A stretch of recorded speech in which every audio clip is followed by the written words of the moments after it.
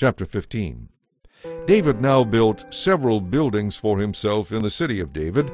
He also prepared a place for the ark of God and set up a special tent there to shelter it. Then he issued these instructions. When we transport the ark of God this time, no one except the Levites may carry it. The Lord has chosen them to carry the ark of the Lord and to minister before him forever. Then David summoned all the Israelites to Jerusalem to bring the ark of the Lord to the place he had prepared for it.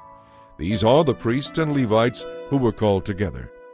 There were 120 from the clan of Kohath, with Uriel as their leader.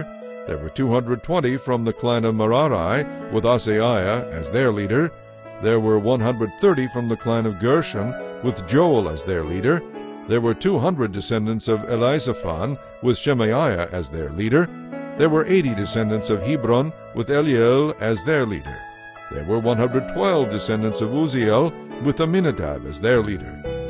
Then David summoned the priests Zadok and Abiathar, and these Levite leaders, Uriel, Asaiah, Joel, Shemaiah, Eliel, and Aminadab. He said to them, You are the leaders of the Levite families. You must purify yourselves and all your fellow Levites, so you can bring the ark of the Lord, the God of Israel, to the place I have prepared for it.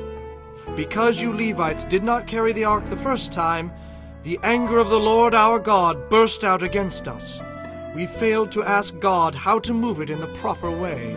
So the priests and the Levites purified themselves in order to bring the ark of the Lord, the God of Israel, to Jerusalem.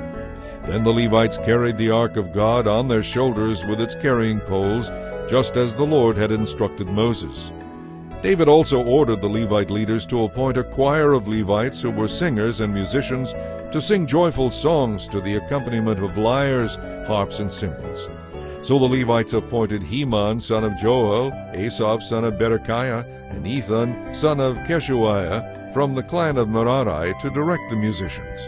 The following men were chosen as their assistants: Zechariah, Jahaziel, Shemiramoth, Jehiel, Unai, Eliab, Benaiah, Maaseiah, Mattathiah, Eliphelehu, Mikneiah, and the gatekeepers Obed-Edom and Jael. Heman, Asaph, and Ethan were chosen to sound the bronze cymbals. Zechariah, Aziel, Shemiramoth, Jehiel, Unai, Eliab, Maaseiah, and Benaiah were chosen to play the lyres. Mattathiah, Eliphelehu, Mechaniah, Obed-Edom, Jael, and Azaziah were chosen to play the harps. Kenaiah, the head Levite, was chosen as the choir leader because of his skill. Berechiah and Elkanah were chosen to guard the ark.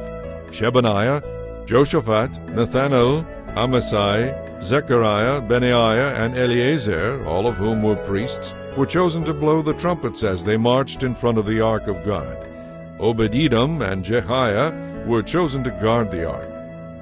Then David and the leaders of Israel and the generals of the army went to the home of Obed-Edom to bring the ark of the Lord's covenant up to Jerusalem with a great celebration. And because God was clearly helping the Levites as they carried the ark of the Lord's covenant, they sacrificed 7 bulls and 7 lambs.